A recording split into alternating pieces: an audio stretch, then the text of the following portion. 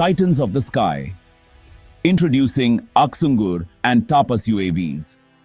The skies are a new battleground. Unmanned aerial vehicles or drones are key. Two stand out: Aksungur from Turkey and Tapas from India. Both push the limits of drone technology. The Aksungur is a product of Turkish aerospace industries, a medium-altitude long-endurance UAV. Think long missions, heavy payloads. It first took to the skies in 2019. On the other hand, the Tapas, also known as Rustam II, hails from India's Defence Research and Development Organization. It's also a male UAV, aiming for similar roles. Its first flight was back in 2016. The Aksungur and Tapas reflect different design approaches. Aksungur prioritizes payload and endurance. It's bigger, with a distinctive twin-boom tail which aids stability during long flights with heavy sensors or weapons. Tapas emphasizes versatility. It's smaller, designed for easier transport and deployment, and can operate from shorter runways, making it flexible for various environments. Despite their differences, both are multi-role platforms. Reconnaissance is key. They act as eyes in the sky, feeding information to commanders. They can also carry weapons, blurring the lines between surveillance and strike. Now, let's compare their vital stats.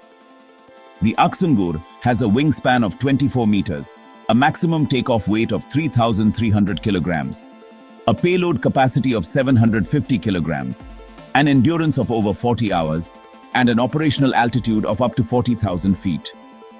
The Tapas, however, has a wingspan of 20.6 meters, a maximum takeoff weight of 2,650 kilograms, a payload capacity of 350 kilograms, an endurance of up to 24 hours, and an operational altitude of up to 35,000 feet. Clearly, Aksungur boasts more muscle, carrying heavier payloads for longer durations. Meanwhile, Tapas, being lighter, is potentially cheaper to operate. Eyes in the sky. Comparing ISR capabilities. Both excel at intelligence, surveillance, and reconnaissance, or ISR. They carry advanced sensors.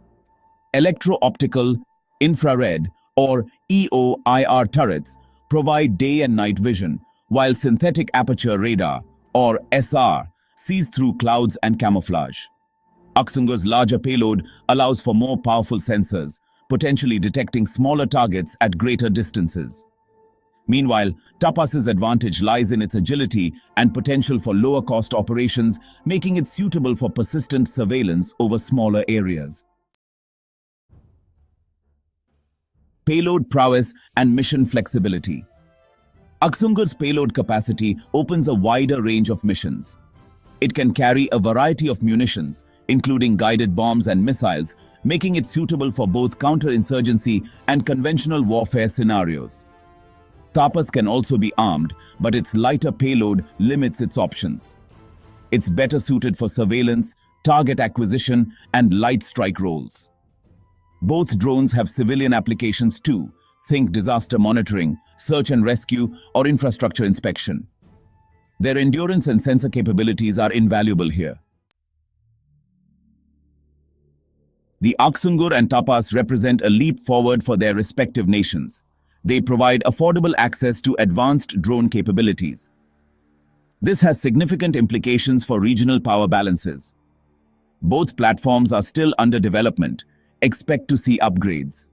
Think longer endurance, more sophisticated sensors, and even more advanced autonomy. The future of warfare is unmanned. The Aksungur and Tapas are just the beginning. These titans of the sky will redefine conflict in the 21st century.